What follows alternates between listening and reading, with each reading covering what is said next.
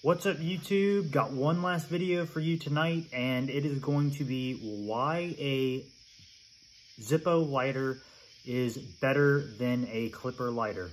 And I know what you're thinking. Oh, but Comrade T-Man, don't you own several clippers? Don't you use clippers? Don't you like clippers? Yes, I do. However, in my opinion, a Zippo is superior for several reasons, and I'm going to go into that in this video.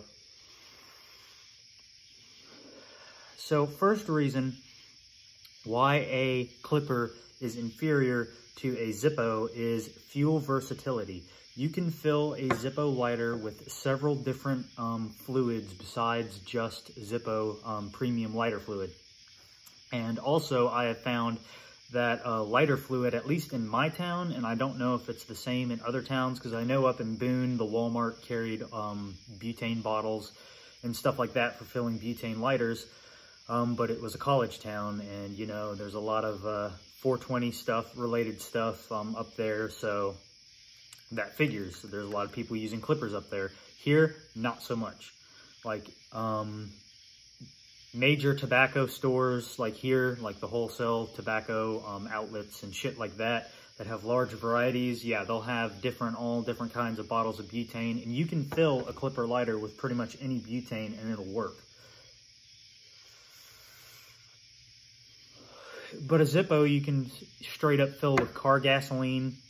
I don't recommend that because, at least for me here in America, our car gasoline has 10% ethanol in it, and it's too crude. At least the 87 octane is too crude to successfully run a Zippo, like, you know, first strike and it's lit. Like I'd be sitting there striking it several times before it actually lit, and it's very the odor is extremely obnoxious. However, white gas or naphtha is a very good, cheaper alternative to Zippo lighter fluid if you can't get Zippo lighter fluid where you're at. As a matter of fact, I have a video on my channel that I did several months ago discussing using white gas versus regular lighter fluid. Regular lighter fluid is far superior in a Zippo because it doesn't get it quite as dirty, as fast, and it doesn't char the wick quite as much.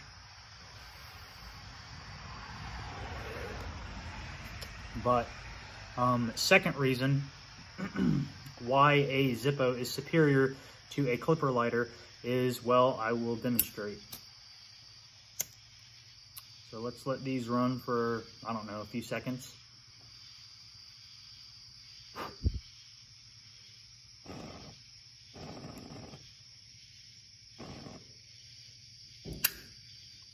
As you can see, one is way more wind resistant than the other. This one, there is absolutely fucking no wind resistance whatsoever. The only clipper lighters that I know of that have any wind resistance whatsoever are I think the torch ones are wind resistant as well.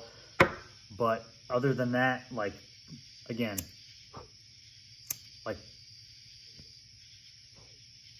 that was hardly like anything. And even with the Zippo, like, you go, it's gonna go out, because that's a lot of wind in one area, focusing in on one area, versus where if you're lighting it, like, let's say in like a windy situation, like outside of your work or something, and you're, like, let's say trying to smoke a cigarette, or just, you know, playing around with your lighter, it won't go out. And that's what I really like about Zippos, and Zippos are extremely water resistant as well. Both I and Zippo Fanatic have even frozen our Zippos in ice, thawed them out, and they'd light right up. This, if I fucking froze this in a block of ice, I can guarantee you this lighter would be trashed. Just because they're, again, these are like a $1.50 each, where I'm at. And lighters like this that are made out of plastic, or mostly plastic, they don't have quite as much rigidity as a Zippo lighter. And plus these, and this is another selling point for Zippo, why Zippos are superior to clipper lighters, is because they are made in the United States. And not only are they made in the United States, they have an unlimited lifetime warranty. So let's say if I wanted to, I could literally take this right now in this carport where I'm sitting and throw it and stomp it, smash it flat, hit it with a hammer or a, what's it called, a mattock or anything, put a bunch of holes in it. I can send it to Zippo, and in a month, they will send me a brand new lighter. No questions asked.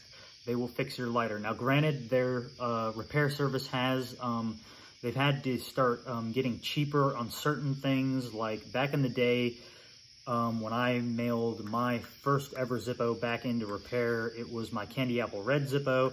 And when I mailed that lighter in, they sent me like a little tiny pack of flints, because that's what they used to do. Anytime you'd send, however many Zippos you sent in, each Zippo you sent in, they would send back your original insert, a new insert inside of it, and they'd put a little piece of paper, and then they'd, you know, have a little rubber band that they'd wrap around it, and they would send you little flint packs, and they would also send you a little customer note alongside a little Zippo date code. Now, they've quit giving out those date codes, mainly, I think, honestly, because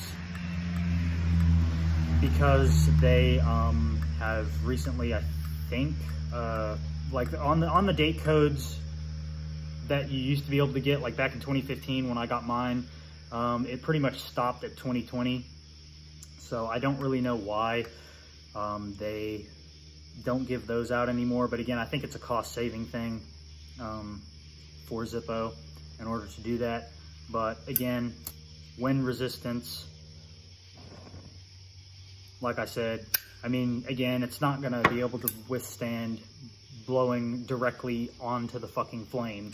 But like, again, if you're standing in a windy situation and you need to light a lighter, this will actually light, whereas this, you'll have to, you know, sit there, cover it, and shit like that.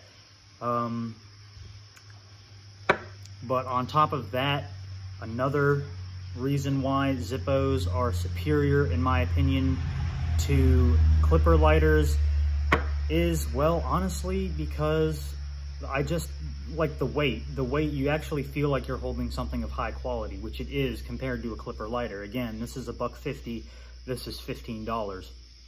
And again, it's made in the United States. So, whereas these are made in Spain, and to be honest, they probably are sourcing their metal for like this and the plastic parts, most likely from China or Taiwan. But I mean, honestly, the same goes for Zippos, like with their hinges. The steel that they use on their hinges as well has gone downhill over the years, but still, in my opinion, a Zippo is a far superior lighter all around compared to a clipper lighter.